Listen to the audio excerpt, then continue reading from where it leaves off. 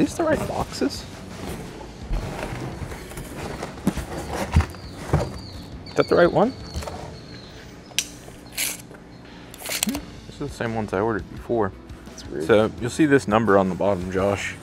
That'll be the bottom. So fold the sides in first, then fold these down. Were you putting this stuff on there?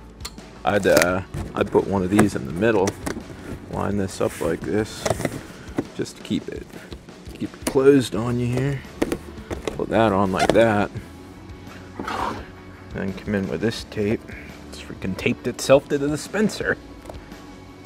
Big shipping guy. Oh yeah. What the heck?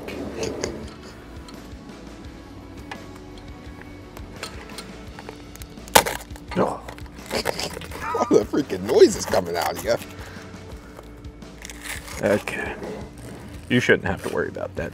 Look at it. It took the paint off it. Somebody taped it on there and then sucked it back. You don't ever tape onto the dispenser. Look at that. You see that? I've never seen that before. Well, of course, that was the only chunk of paint on the thing. It just ripped it all completely off. Yeah, it's some good tape. Jeez. So back to what I was saying here, Josh. Getting these boxes done so that we can get those weld-it-yourself trike frames shipped out. Got all these parts that Josh made the other day. Dragon is just spitting fire, cutting out parts. Got the ghost cart getting powdered today, so got some parts and pieces here that got all cleaned up, ready to go. More parts Josh has ready to go. So we're going to static red with this. It's a color we've used on a bunch of the trikes. Looks really good, pops, it's nice and bright, eye-catching. So this is ready to get shot with the base coat. We'll bake it, clear coat it, then start assembly. For you guys that are OG subscribers that really follow along, you'll notice that that frame's a little bit different. We got quite the surprise in store for you, so. Really excited about that. Yeah. Quite the surprise for you guys. Quite the surprise for you guys, so. You got a little bourbon in that coffee? I'm on about 40 ounces of coffee, freaking pound and a half of powder, and a freaking dream, and I'm ready to go. Take two. All right, guys, so we're going to get back to what we were doing before, giving away a free t-shirt because we appreciate you guys. What were we doing before? Like, the first person to say, like, Fluffy slippers. Peanut butter in your slippers is no fun. First person to comment peanut butter in your slippers is no fun gets a t-shirt, so. And maybe you have a patch. We'll see if we have extra patches. So we got to get to powder coating this thing because SurRonster, he's getting a little bit antsy. He's wondering where it's at. What do you think? Probably should use the new powder. Probably.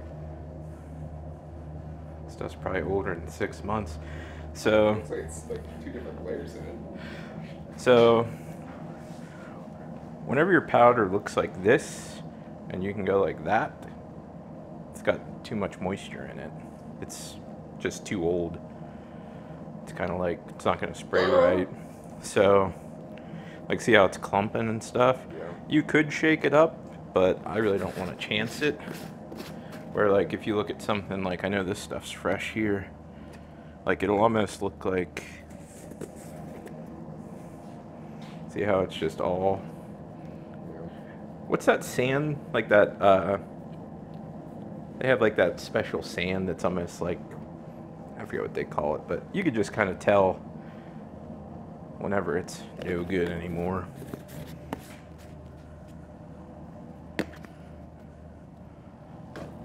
So I don't really want to chance it.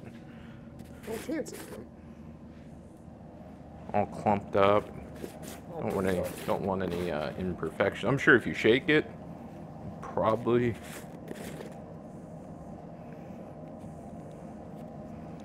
I don't know. It's tempting. Swap down. Like that fluid sand. I don't know. Hate to open up another one when we already have powder, but. So we did decide to go with the The new stuff I just ordered. That other stuff would have been fine.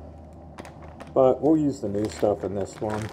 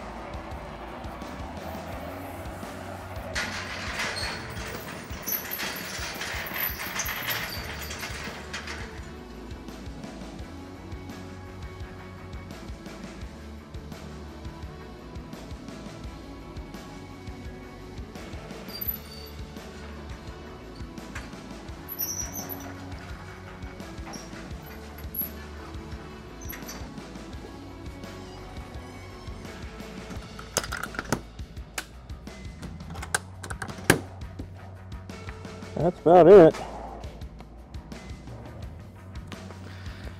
Couple spots we had to hit again. There's a bunch of welds and it's kind of hard to get in all the spots, but got it. Gonna bake it, let it come out, let it cool, do the clear coat on it, and then be ready to assemble.